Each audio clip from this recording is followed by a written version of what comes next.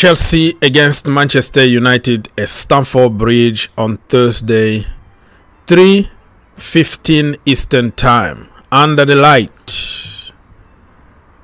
That is going to be a hell of a game. Mason Mount coming back for the first time to play against his club, Chelsea Football Club. Pochettino and Ten Hag under a lot of pressure. We don't know if they're going to be in charge next season. So it's a lot of things to happen during that game. If you want to help your brother out, please subscribe to the channel, like the video, comment down below, share all the good stuff. This video is about head-to-head between the two teams. I've already made my preview video where I gave the details and my score predictions, my lineup, and what I think is going to happen. So this video is just to give you an idea about what to expect, you know, what we've been doing in the last 5 games or so. Head-to-head, form guide, and all the good stuff. So let me just scroll down here and show you head-to-head between the two teams. Recent meetings. Let's start by the bottom one. Stamford Bridge, and it was November 2021. Chelsea 1, Manchester United 1. Away at Old Trafford, April 2022.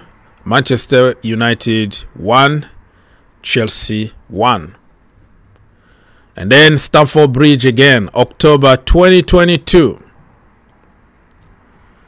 Chelsea 1, Manchester United 1. And then May 2023. Manchester United 4, Chelsea 1. Old Trafford. The last game we played against them again at Old Trafford, it was December 2023, the first leg of the Premier League, and they beat us 2-1. So as you can tell, for the last 5 games, it's 3 draws and 2 wins for Manchester United. We don't beat them, no matter how hard we try. It's always bad refereeing. It's always conceding goals the last minute, or conceding a lot of goals, stupid goals. It's always creating tons of chances, one-on-ones. We don't score, and we got a sucker punch. Sounds familiar? Yes, because this is a Chelsea thing. Nothing is new here. All right?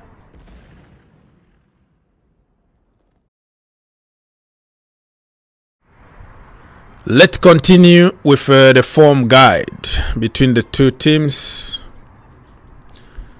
Manchester United, in the last 5 games, they lost 2 in the Premier League, of course, and they won 2 and they drew 1 game. And Chelsea, they haven't really lost a game in the Premier League for a while now. For the last 5 games, they won 2 games, they drew 3 games. The problem with this is a draw is not a big difference with a defeat. You just get 1 point. And when you lose 3 points. That is the difference. So for me, dropping point against like Brentford or Burnley, you know, sounds like a defeat for me. It feels like defeat, because how can you do that? And especially at home, at your own home. Against Manchester United or Manchester City or Liverpool or Arsenal, you can understand if you drop point, you know. But when you lose points against the so-called small teams, you know, Burnley, Bournemouth, and then we have a problem.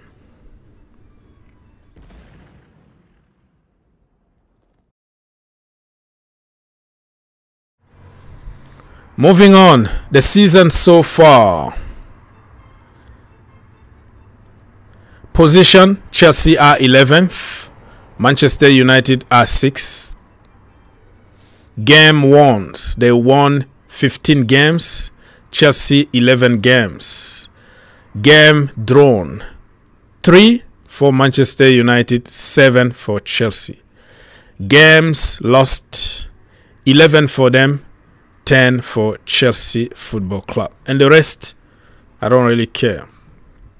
If we go to players, compare our players with their players in terms of statistics. In terms of goals, in the Premier League, of course, we have Cole Palmer with 13 goals.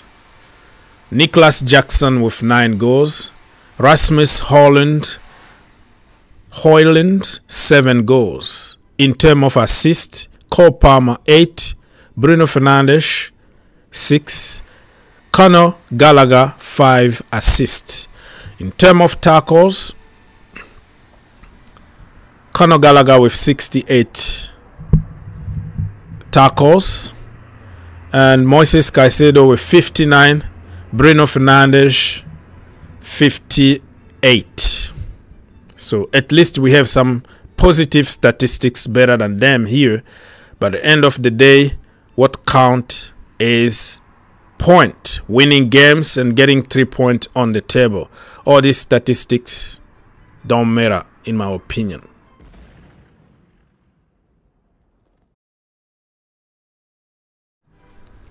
Let me give you an idea about what happened the last game away.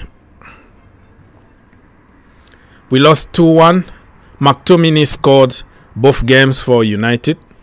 He became our R9. Ronaldo, the big Ronaldo, the Brazilian that day. He completely destroyed Chelsea Football Club. Cole Palmer scored for Chelsea in the 45th minute before the break. And the second half, we did the Chelsea thing. McTominay was voted the man of the match that day.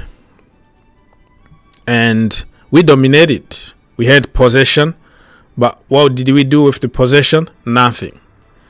So we had 55% possession. Shot on target, only 3. 9 for them. Shot altogether, they had 28 shots and we had only 13 shots. So as you can tell, United are struggling, but every struggling team, what you have to do is to play against Chelsea, Charity FC, and get your mojo back. So this game is going to be a hell of a game. If we are not careful, we might get smashed by Mason Mount. Oh Lord. Let me remind you the table. I already talked about the table, so I'm not going to remind you the table anymore. We have just to do what we got to do to win this game, no matter what. Some people want us to lose so Pochettino can leave, but I'm not going to do that. I still believe that the guy needs sympathy sometimes when you look at injuries that we have. So if you look at the first leg here, how many players that are not even going to be there? Robert Sanchez injured.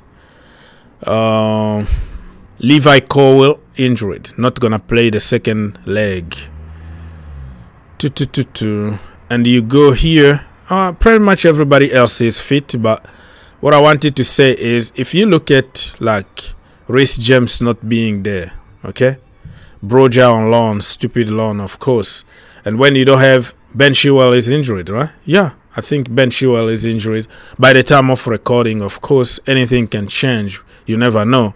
But if you have Nkunku, you have Reece James, you have Malo Gusto, who is also injured, the game is different, my friends.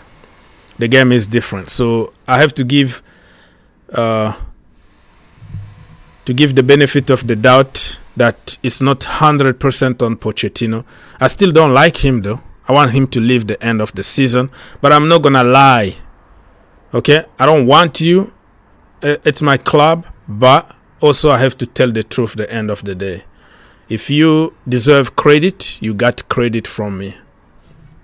He need to leave the end of the day, or the end of the season no matter what's going to happen, even if he qualified us to Europa League and win the FA Cup, I just don't feel any connection with that brother, Mr. Mauricio Pochettino. But I am going to respect him and give him the benefit of the doubt.